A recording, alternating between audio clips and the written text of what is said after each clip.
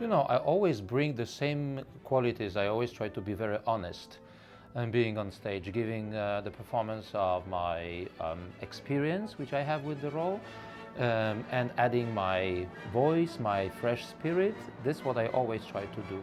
I think that what is required in the role of Tatiana to truly shade her in all of her depth is subtlety. And that is in the big moments as well as in the quiet moments. And for that, it's important to have a good grasp of the text. And that has probably been the biggest challenge for me, not being a Russian speaker.